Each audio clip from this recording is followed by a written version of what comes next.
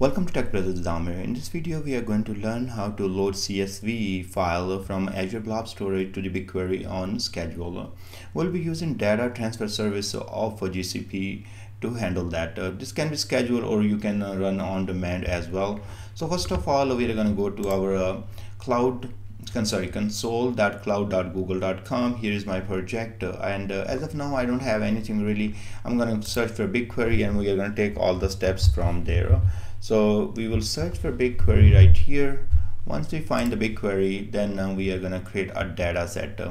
So I'm creating pretty much all the steps for you in case you're totally new to the BigQuery and Azure. So now once you have a project right there, and what you can do, you are gonna click right there and select create data set. You will be providing the name of the data set, and also you will be selecting the location. Now we are going to go with US multi-region in United States, and I'm going to call this one Tech Brothers DS.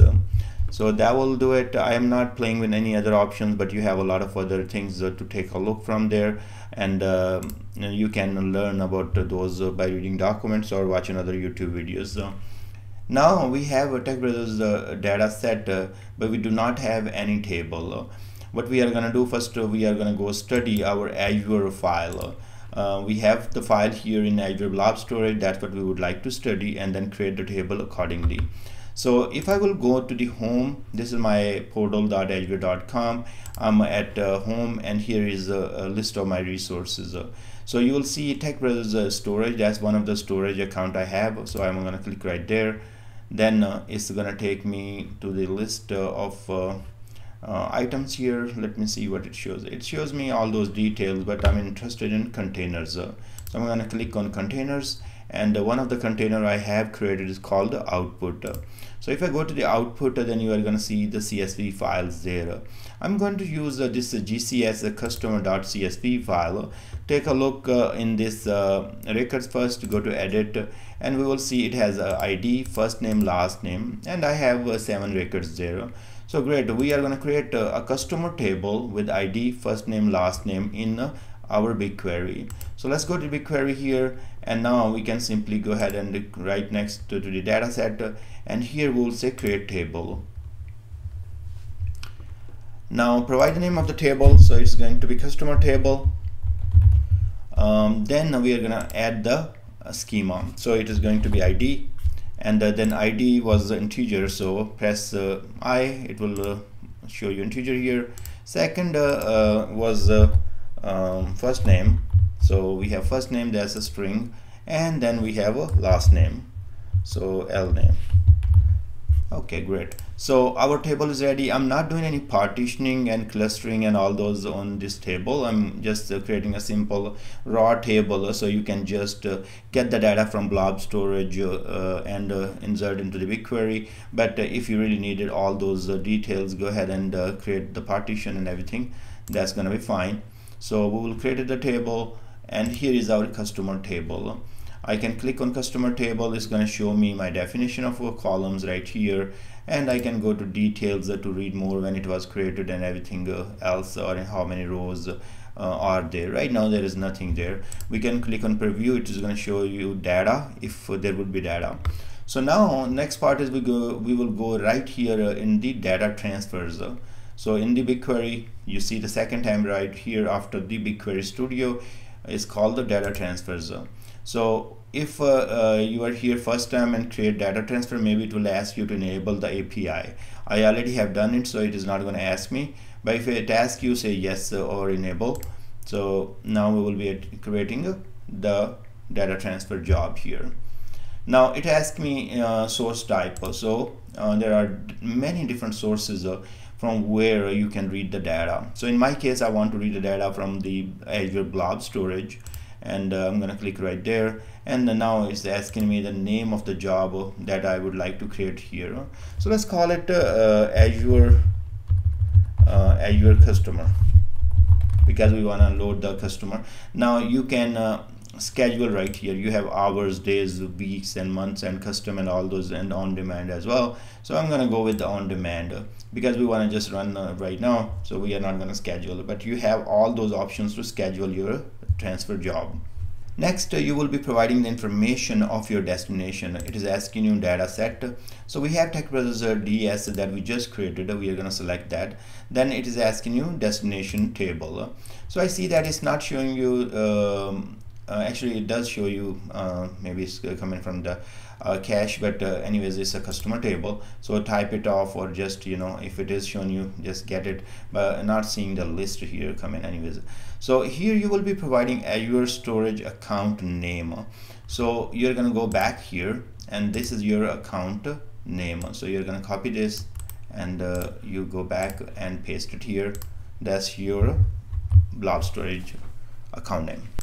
Next, it is asking you the container name. So let's go ahead and provide the container name. This is coming from the cache, but you will go to the containers here if your container name is different. So just copy the container name and then come back and just paste it right there. Once you have the container, then it's asking data path. If you check here, it's saying specify files to be loaded in the container. So which files you want to load? In my case, I just want to load this file. So if I'm gonna just go ahead and copy just the one file name that I want to. So it's here, and I will go back here, and anything happened to this file, that's what I will want to load. Then it's asking us the SAS token. So you're gonna go back to Azure. Here you're gonna go to the share access tokens, and that's your SAS token here. Now it is asking you which permission you would like to provide. I'm going to go ahead and read and list. So these two permissions I will give in case, you know, there are more files and all that, so it will not have problem. Then I'm going to go ahead and generate SAS token. I'm going to copy this blob SAS URL and then go back to this transfer job, and here I'm going to paste SAS token. All good here. CSV format, yes, there is a JSON, Avro, Parquet, and ORC. In my case is CSV. So it's write append or write truncate. What do you want to do? If you want to truncate the table every time and then just load the data, select that one. Otherwise the write append is just fine for me. I don't want to you know, delete the data every time from the table. I just want to append the data. So a number of error allowed. So if you want to say like, hey, if there are 10 records that they are not even getting load from when the job runs, you ignore it and load the rest of that. You can go with that. Decimal target types, so you have more options here. I haven't really played with this one, so this is to deal with numeric and decimal and all that, so you can read on the description here. Now JSON, ignore unknown values, so take a look on that part as well, but I'm just ignoring everything now, and I'm going with the CSV. So field delimiter is comma, header row to skip. In my case only one, because that's my file has the header. If your file doesn't have the header, you don't want to skip anything, it's going to be just fine. So allow quoted new lines, allow jagged rows, all that. So different depending on your CSV setting, how the data is, you can enable these settings if you like. Now we are all good here. There are advanced options, you know, encryption and everything right there, so you can play with that, but I'm going to go ahead and save, and our data transfer job is ready. Okay, so now we can go ahead and say run transfer now, and as you can see, this is our job. So it's not doing anything as of now, and we haven't scheduled it, so it's a run history we can see there once we run it. And now I'm going to go ahead and run transfer now. It's asking me run one-time transfer, run for specific date. So I can do that. I can schedule for another time, but I'm going to go ahead and run for now. I wish there would be a refresh button here. I'm not finding it. Maybe I'm just not able to take a look. But what you do, I'm going to just click on configuration and then come back to the run history, and now it popped up, you know. Now it says that a transfer in progress. You can click here, and it's going to show you some details here: transfer load date, starting transfer for files, and then transfer in progress. You can take a look more detail here. You know, it has other JSON payload and everything, so it tells you like where the files are coming, and if you have used any prefix. In this case we just use the entire file name, but you could have, say, like my file, all the files starting with GCS customer and then say asterisk, then it will load all those files accordingly. Now that's great, and let's go back to the BigQuery, and let's refresh contents. Okay, let's see customer table. I'm gonna preview the data. So just click on customer table, go to preview, and now there is still no data. So it's taken some time to run. So we can just close it for now, let it complete, and then we come back. Okay, now the job is completed with success. You can see right there, and finally it's all good. And it took around 3 minutes 44 seconds. And now we can go to the BigQuery, and we can go to the let's say we have table here, we can query, and right there, so we are going to go ahead and query, and we can put asterisk there,